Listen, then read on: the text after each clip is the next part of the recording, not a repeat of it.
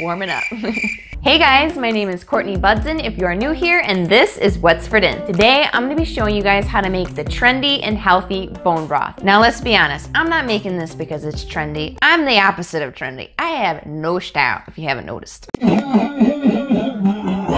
Not trendy. Not only is bone broth absolutely delicious, but it is filled with tons of good vitamins and nutrients that is really good for the immune system. It's loaded with collagen that is fantastic for your skin, and it also contains glucosamine, which is really good for your joints. So if you have arthritis, if you have pain in your joints, and not to mention the glucosamine is great for dogs. I add this to Tucker's meals every single day and he just devours it. It's good for you, it tastes delicious, so you can't lose. So without further ado, let's get started. So obviously the first thing you're gonna need are some bones. Now I'm using beef bones that still have the marrow in the center because it adds a lot of collagen. You can really use any kind of bones you want, chicken bones, fish bones, whatever you have.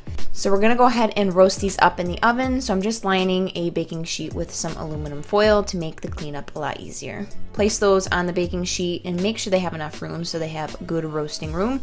Coat those with some olive oil, salt, and pepper to assist with the roasting process. Now, you're probably wondering, where in the world do I even find these bones? What you do is you go to your butcher and you ask them for soup bones, and this is usually what they will give you. They're very cheap, very affordable, and actually quite easy to find. So we're gonna throw these in a really hot 450-degree oven until these are nice and golden brown, like really golden. You can almost take them to the charcoal point. Make sure you flip them halfway through, and keep in mind that the more color you have on these, the more flavor you're going to have in your bone broth. So while that's happening, you can go ahead and chop up your vegetables. Now I'm just using carrots, celery, onion, garlic, parsley, fresh thyme. You can really use anything you want, totally up to you. So give those a rough chop. You really don't have to cut these anyway fancy. You don't have to peel the carrots, you don't have to peel the skin off the onions or the garlic. Just throw it all in there because it just all adds flavor. Now I will say, and this is very important, if you are going to make bone broth for your dog, do not use onions or garlic. Onions are toxic to dogs. It will make them very sick, so do not use it. So we're gonna get some color on these vegetables to add even more flavor, so I'm throwing them in my multi-cooker with some salt, pepper, and olive oil. This multi-cooker makes making bone broth so stinking easy because it has all the settings I could possibly need. I don't have to do it on the stove and worry about leaving everything overnight. It's absolutely perfect.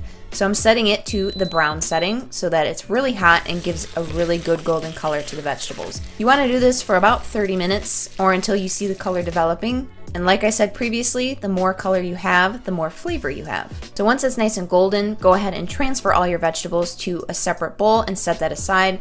Then we're going to add our bones right into the same multi-cooker. And we're going to completely cover it with cold water. Now you want to use cold water because you want to bring it all up to temperature all at the same time. So as it slowly heats up, it can draw out all of the impurities that are in the bones. So we're setting this to boil for 1 hour. And like I said, as it starts to simmer, you're going to see stuff come out like foam. You want to skim that off. You're going to see a lot of fat. Now you don't want to skim off all of the fat because that's still good for you, but you don't want so much that you're drowning in it. So make sure you take off about half. Once that's done, you can go ahead and add your vegetables back in, along with some fresh parsley, fresh thyme, some black peppercorns, salt, and a very important ingredient is adding apple cider vinegar. This is going to help pull all of the good stuff out of the bones. Make sure you give that a good toss and make sure everything's just about submerged. You don't want to have too much water. I'm going to pop a lid on that and we're going to change the setting to the low slow cooking mode. And we're going to set the timer for 24 hours. Now you can totally do this for 12, but I really like a rich, deep